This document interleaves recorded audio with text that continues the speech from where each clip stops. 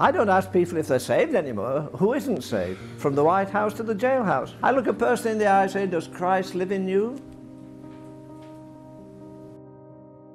Christianity is the only religion in the world where a man's God comes and lives inside of him.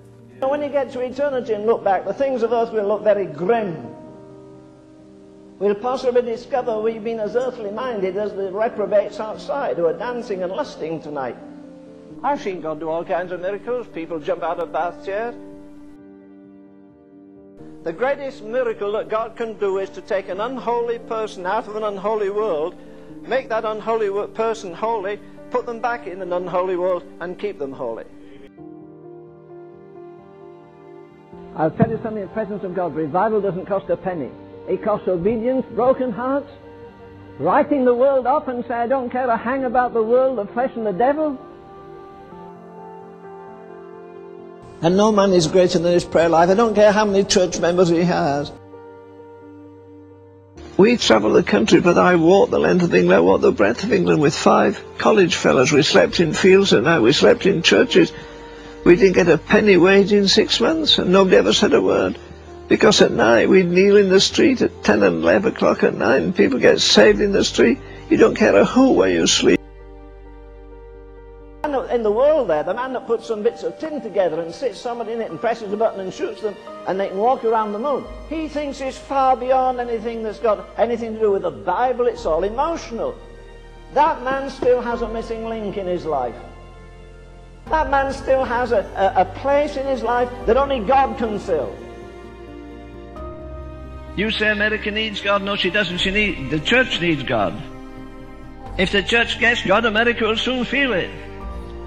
You know, it seems everybody's broken in America, but the church isn't broken about it. Lord, I can't live another day without the fire of God. You need the fire of God to pray. You need the fire of God to see visions. You need the fire of God to recognize there's no help for us.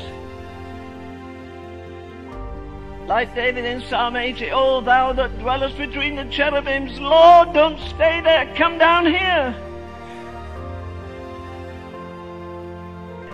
This period we're in now is a dressing room for eternity, that's all it is.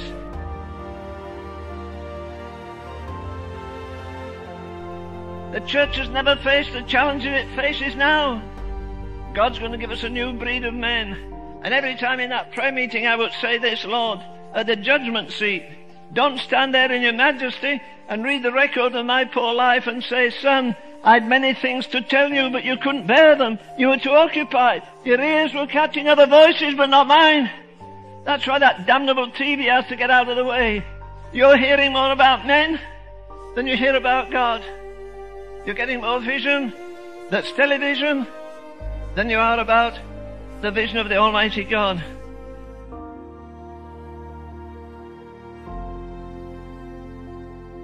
I saw one hand lifted up and His glory filled the temple. He saw Jesus. That's what it says in the And you know, when you see Jesus like that, you'll be blinded to everything else in the world. All the heroes in Hebrews 11, not one of them ever had the Bible. And you and I have everything that God is ever going to say to the world. The only way He can draw you nearer to God is to draw everybody else away from you. The world is not waiting for a new definition of Christianity, it's waiting for a new demonstration of Christianity. There can be no birth without travail, there can be no revival without travail.